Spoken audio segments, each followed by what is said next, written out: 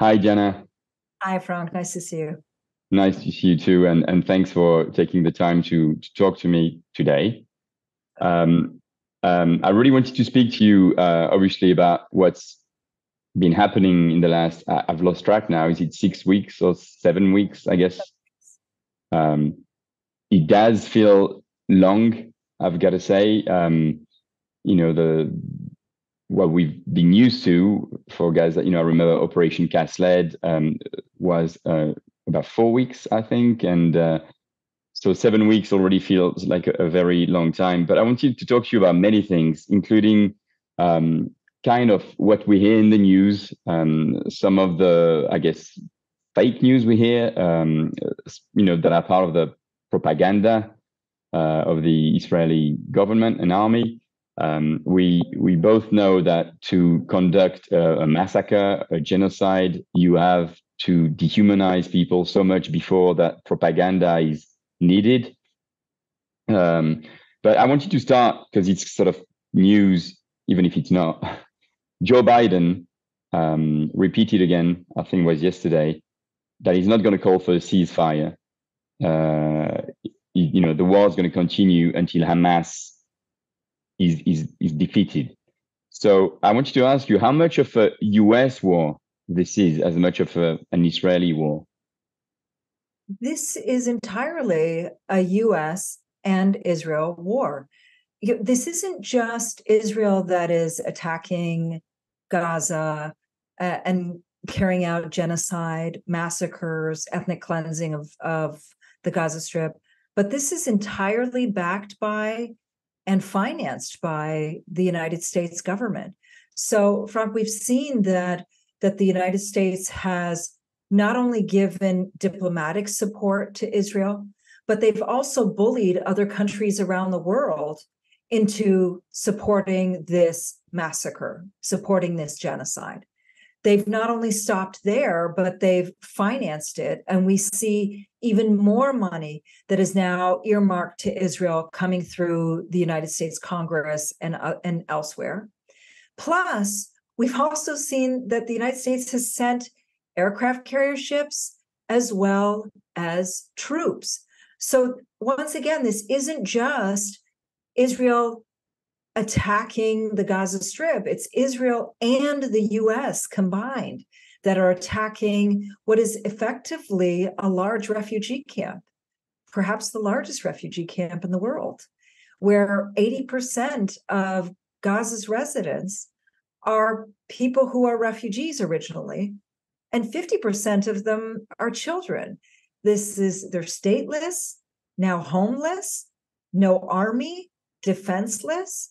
And Biden keeps persisting because he has attached himself to the sinking ship that's called Netanyahu. And that sinking ship called Netanyahu is a person who's going to continue to carry out massacres and genocide so that he can continue to remain in office. As long as he is carrying out these massacres, this ethnic cleansing, this genocide, nobody within the Israeli government is going to topple him. But as soon as he stops, they will, because the Israeli public was so fed up with Netanyahu on the eve of all of this, and they actually blame Netanyahu for all of this. So it's just a question of time. And so this is why he wants to prolong it as much as possible. What about, I mean, talking about Netanyahu and I guess the Israeli government, what about the question, because it's in everyone's sort of mouth, of the Israeli hostages? We've heard there were leaks that about 4 days into let's call it the war, Hamas offered a 4 days ceasefire in exchange of many, I don't know how many, but many hostages, and that Netanyahu refused. Um, how did I mean, because you live in Haifa, how did sort of the Israeli public react to this, or the families of the hostages? It wasn't even so much of a leak. It was very open. It was stated very openly. And look, it's become very clear that Israel doesn't care for those Israelis who are in Gaza. They really don't. What Netanyahu wants is is he just wants to carry out as much of an attack on the Gaza Strip. He wants to flatten it. Those are some of the words that members in his cabinet have used. He wants to make it smaller. Again, members of his cabinet have used this. He doesn't care about the Israelis that are in Gaza. In fact, what's interesting, Frank, is that at one point in time, a few days into Israel's attack on the Gaza Strip, we saw a rally by the families who came forward and said, we don't care at what price Israel has to pay, including releasing all of the political prisoners. Release all of them.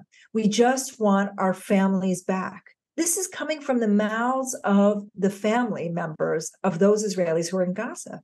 And yet again, Netanyahu ignored this because fundamentally he does not believe in doing anything to bring them back. He's completely intent on flattening Gaza because, as I said, this is where he continues to hold on to power. Nobody's going to want to remove the general in the middle of a war. He knows that, and this is why he's prolonging it. And this is why, by the way, he's also pushing for Biden to continue to support the attack on Gaza, even though it's become apparent now that they're killing kids, they're killing the elderly, they're attacking hospitals. This is a war on hospitals. They've hit schools, they've hit churches, they've hit mosques, they've flattened universities.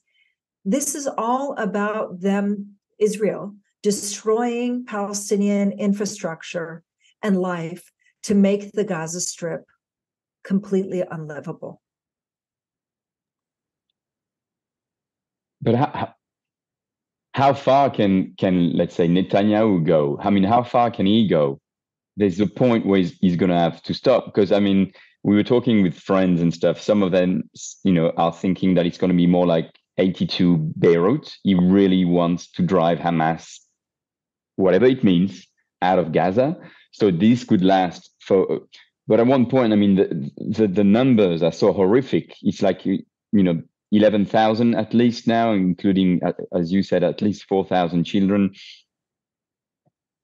What's the end game? When he's going to have to stop at one point. But does he? This is the part that is terrifying for Palestinians. So far, we've seen that Israel's killed 11,500 Palestinians that we know of. There are more than 2,000 who remain trapped under rubble. Half of them are kids, by the way. But I fully expect that we're going to start seeing deaths from other things as well, from disease, from lack of hygiene because there's no water, from people getting infected, from starvation. Doctors are already reporting that they're beginning to see people come in with maggots coming out of their limbs and out of their wounds. Doctors are already reporting that starvation has kicked in. And starvation usually hits the weakest elements of society first, and then goes on and on and on.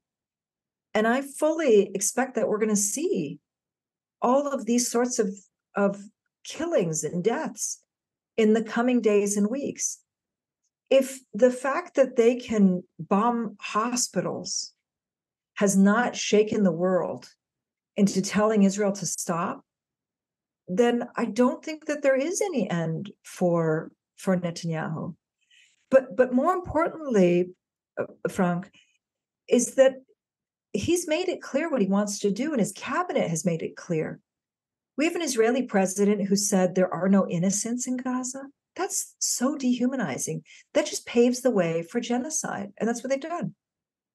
We've heard Israeli cabinet ministers say that this should be Nakba 2.0. We've heard the Israeli foreign minister come out and say that Gaza is going to be smaller in size. We've seen proposals where they're calling for, these are proposals from the government, where they're calling for the ethnic cleansing of Palestinians into the Sinai Peninsula. We've seen op-eds be written by members of Knesset, some of them in the so-called centrist camp, and some right-wing, where they try to portray the ethnic cleansing of Palestine in a humanitarian way, calling upon nations around the world to take in Gazans because they want to get rid of Palestinians. We know what Netanyahu's end goal is, which is the ethnic cleansing of Palestine. We know that that's what he wants to do. And what's so shocking in all of this is that these politicians see the same images that you and I see. They see the images of a little girl writhing in pain because she's lost both of her limbs. And there is no medicine no painkillers, no anesthesia. We've seen that. They've seen that. And the fact that they're not willing to demand that Israel stop, even as it continues to bomb hospitals, schools, mosques, churches, it shows to me that there are no limits. There are no limits any longer. And the world has given Israel the greenest of green lights, and Netanyahu's going through it. So this isn't just 1982 of driving out the PLO. This is 1948 and the continuation of 1948. It's very hard to actually listening to you, and because we are experiencing, we are experiencing pretty much a genocide live on TV. We've experienced, I remember when the Iraq invasion started in 2003, watching the sort of first images of like, that's it, the US has started. And you could see like it was during the night, sort of the missiles and stuff going in. So it was like, a war live on TV. But I feel like this is even worse because we're saying, yeah. Watching genocide. We're watching genocide live. And this can only happen because Palestinians, and actually Muslims, I know not all Palestinians are Muslims, but that's the way they are seen abroad, have been so dehumanized. And the propaganda of the Israeli government, which I find, by the way, so bad. So, you know what like sort of drives me crazy is that some of the stuff we see, like we found like guns in the hospital, and they show you this picture, like very close up. You don't know where it is. It's like as if, I could have put like guns in my whatever bedroom and took a picture. And no one, at least in the mainstream media, challenges that. And the evidence they show is so it's so amateur, but they don't really give a damn anymore. They can say anything, the weirdest claims. And there was something about Mein Kampf as well. They found a copy of Mein Kampf in like a kid's bed. The craziest fucking thing. And people, at least, the mainstream media and stuff, they are partly guilty as well, keep repeating it. For example, but I want to ask you as well, actually, because you're a lawyer. Even if Hamas's headquarters were under Al-Shifa Hospital, can you, as an army, is it a reason to bomb the hospital? Are you allowed to bomb the hospital under international humanitarian law? This is the part that people don't seem to get. And you don't need to be a lawyer for this, Frank. It's just common sense. The sick and the wounded need treatment. Where do they get treatment? In a hospital. It is not legal for Israel to bomb hospitals. They can try to twist and turn international legal principles, etc., but nothing about it is legal, and they know it. But It's because what they do is they've spent 75 years dehumanizing Palestinians. They spent 75 years throwing around Islamophobic tropes that we end up seeing that the world somehow questions, like, hey, maybe it is okay to bomb a hospital. Take it out of the Palestinian context. And you saw the way that the United States reacted when there were claims that Russia was bombing hospitals in Ukraine. And you see, and you say, hey, no, whoa, yeah, no, a hospital, no way, hospitals off limits.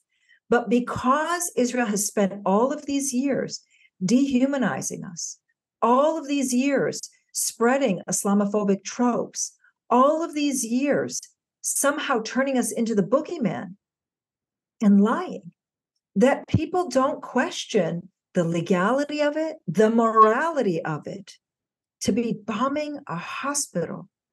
That's the part that blows the mind. Now, you asked the question about propaganda and the Israeli propaganda, and I want to respond to it a little bit. It is of a bad quality, but it doesn't need to be of a high quality because it's been proven that nobody's going to question them.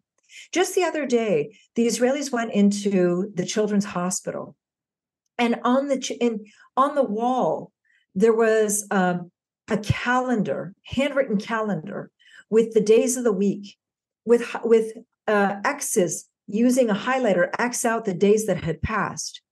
And the Israeli army spokesperson points to it and says, this is proof that there are hostages here, and here's the name of their hostage, the people who are holding them hostage. Well, what's written on the calendar? Sunday, Monday, Tuesday, Wednesday, Thursday, Friday, and Saturday.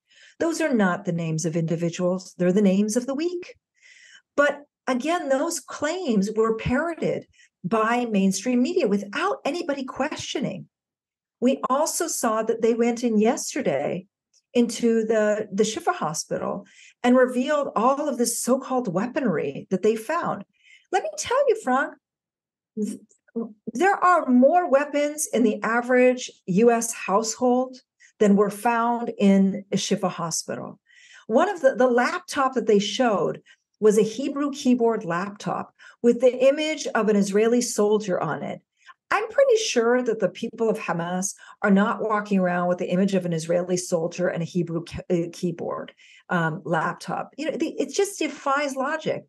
But again, it's all about them just throwing the allegations and hoping that they stick. And unfortunately, they do stick because we don't have a proper media that is actually questioning them. This is a media that is now embedded with the Israeli army. It's a media that agrees, as a condition of being embedded, that their footage will be screened by the Israeli army. And we know that when people are embedded, that they tend to do things and publish things that are favorable to the army because they want that access. We saw this with the war in Iraq. And so all of it is just absurd. And the real issue is, why is it that people aren't believing the same images that you and I are seeing day after day after day that are being broadcast by very brave Palestinian journalists who are risking their lives to show the world this genocide that is happening live?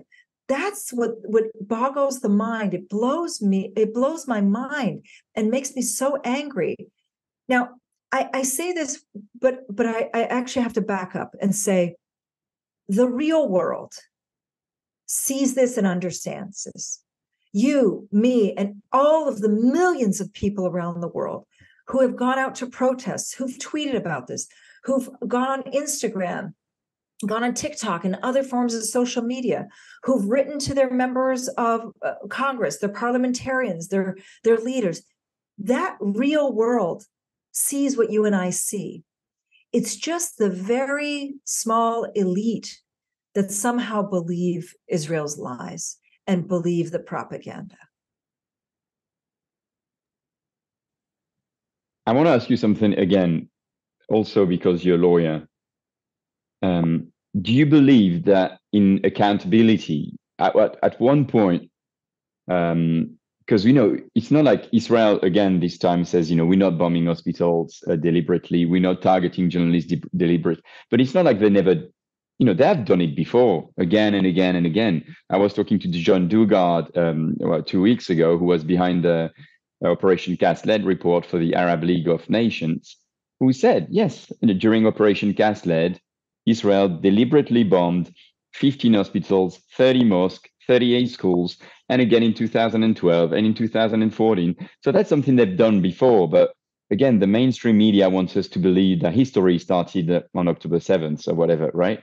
But I wanted to ask you about accountability, because I have worked closely in the last 10 years with lawyers, with jurists, and I know that after Operation Cast Lead, there were a lot of cases put before they've tried the Israeli Supreme Court, but hardly any of the claims for the Palestinians got anywhere.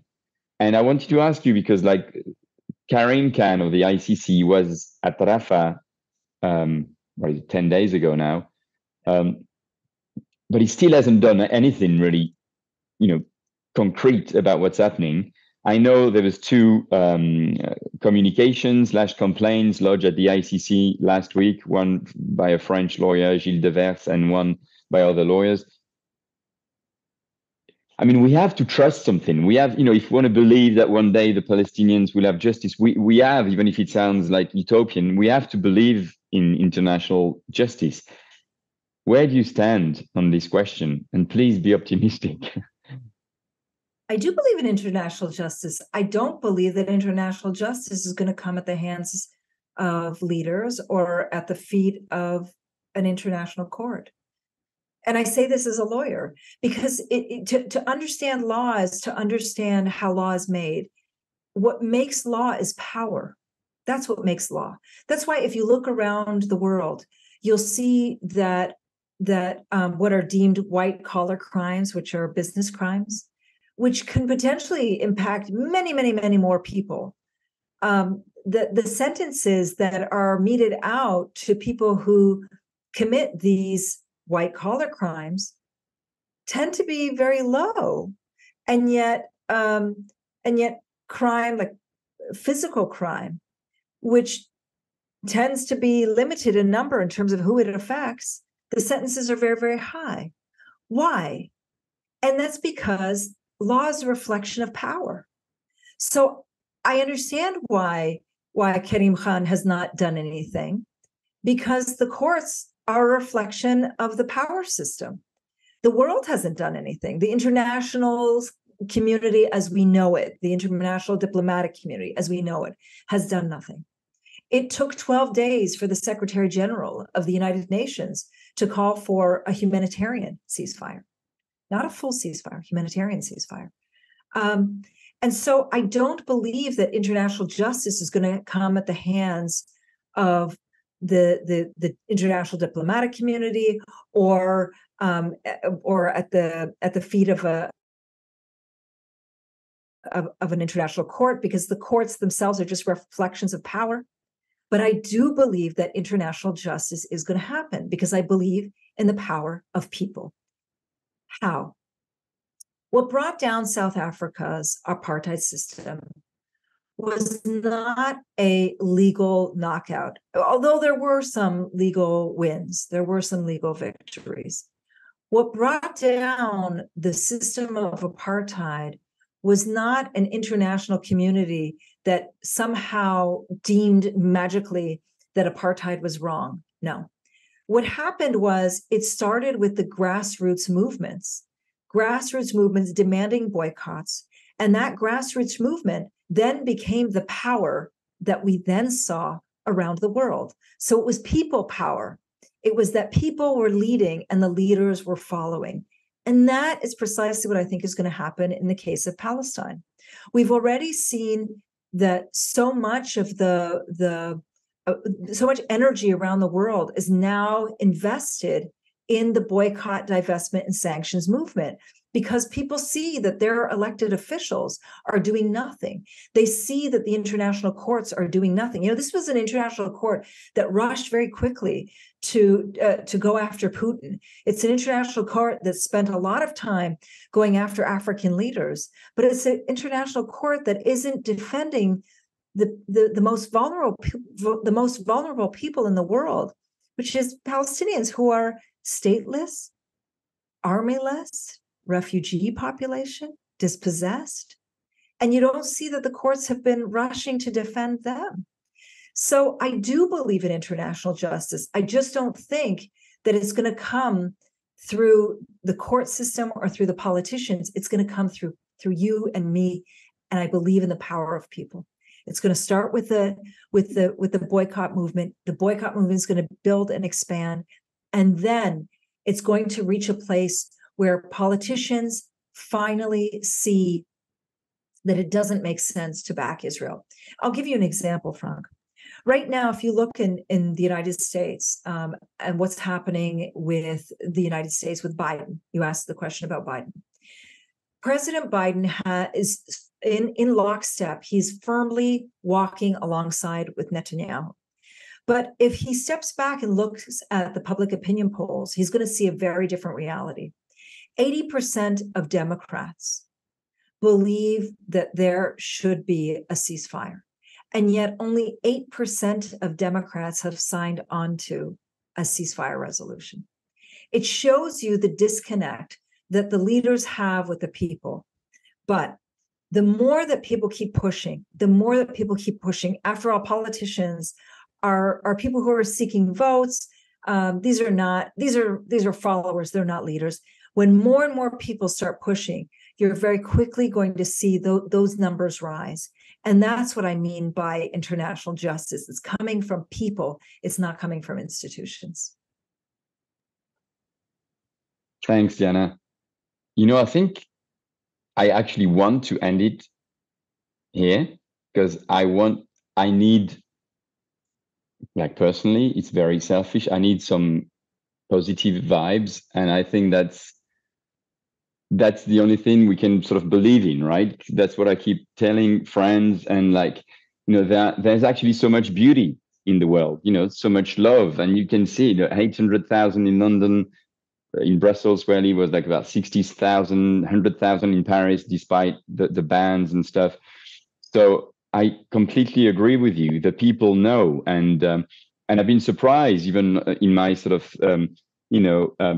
some of my friends that are not political, or some old friends that are contacting me again now because they know it's a question I care very much about, and they're asking for once the right questions, and so we have to keep believing in the sort of in human civilization, right? Otherwise, it's very dark. But I think, thank you for this, Diana. I want to say, you can edit this out if you want, but I want to tell you a little bit about humanity. In I don't want to edit it out if it's about humanity, but you can if you want. I mean, it's up to you because you're the editor. You choose. No, yeah. I don't know if you know this, but I used to live in Gaza. I lived in Gaza for a year and a half. Strip is an absolutely incredible place. Not for any reason, except for the people who live in Gaza. And, speaking of humanity, the people in Gaza see where the world stands. They see the protests. They see and hear the numbers of people who are coming out in the streets, not just in Amman, not just in Muscat, not just in the Arab world. I'm saying this, not just in Cairo, but in Chile, in France, in Germany, in Canada, in the belly of the beast in Washington, D.C., in Bolivia, in Colombia. They see all of it. And the amazing thing, Frank, is my friends who I'm in touch with every day, do you know what they do? This is just to show you the love that they have. Do you know that every day they ask me how I am? Mm. It shows you the I don't like getting emotional on these things, but I do. It shows you that love is emanating from Gaza. And they feel the love that is coming back from people around the world who are trying to stop this. And this is where I have hope, because even in the face of genocide, of ethnic cleansing, of unspeakable crimes that Israel's committing against Palestinians, unspeakable crimes, that they still have the dignity, the decency, and the love to ask me how I am, and to ask me to always continue to tell the world about what's happening to them. You know, it's just that, and you see messages that are coming from them thanking people. I mean, that's where, again, like I don't know what to say. It's just that, yeah, humanity is starting from there. Yeah. I'm sorry for getting emotional, Frank. It's just this has been it's just been so difficult to watch and to live through. And you were asking earlier in the WhatsApp, again, you can edit this all out, about repression here. You know what, there's a lot of repression that's happening here, but the repression is like a drop in the bucket compared to what is happening in Gaza. But one of the things that is just the most like soul crushing is that we can't even speak out about what's happening, what Israel's doing to our friends, our cousins, our relatives, the people we love who are living in Gaza. We can't even speak out about it. And that's why, like, when I see these massive protests and I see the actions that are happening, and I see the way that people are trying to disrupt everyday life, and I see what's happening on social media, I feel like lifted, because I can't say anything, because Israel's made sure that that our voices are crushed, and that people are literally living underneath rubble, and we can't say anything. Anyway, I don't know how to end it. You can end it how you want to end it, but it's the fact that at the end of the day, when I swear to you, I can just show you message after message after message of friends who, in the midst of this, ask us how we are. That's humanity. That's love. And that's what I wish the world was about. Yeah. Thanks, Jana. It's a beautiful way to end, and I think this is what keeps us going. And it's I've got also a couple of friends in Gaza that I haven't seen for like ever, but yeah, they do the same, and shukran كتير, Jana. I think it's okay to be emotional, because it's a very emotional moment, and I think that's why it's important also for me to talk to people like you, and actually like these, like, whatever conversations, interview are also a way for me to talk to people that I love and think alike, and kind of comfort me a bit, so thank you.